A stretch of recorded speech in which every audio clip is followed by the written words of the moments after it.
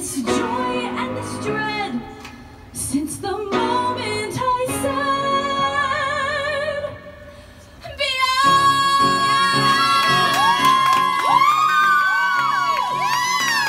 I've got an itching on the tips of my fingers. I've got a boiling in the back of my brain.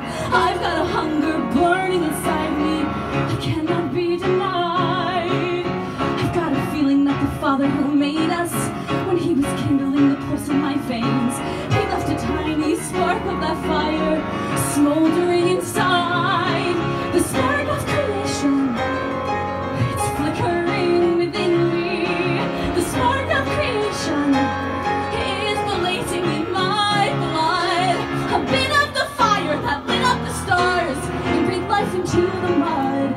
The first inspiration, the spark of creation.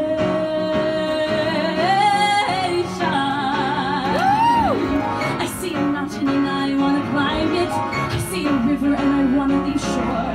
Where there is nothing, let there be something, something made by me.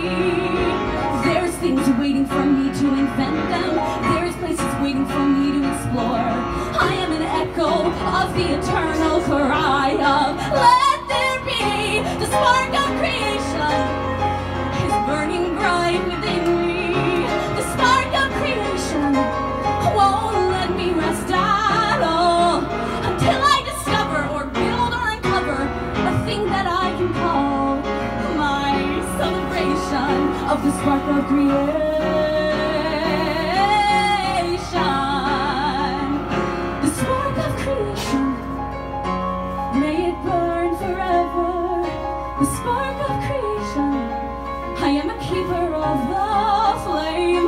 We think all we want is a lifetime of leisure, each perfect day the same, endless vacation. Well, that's alright if you're a kind of crustacean.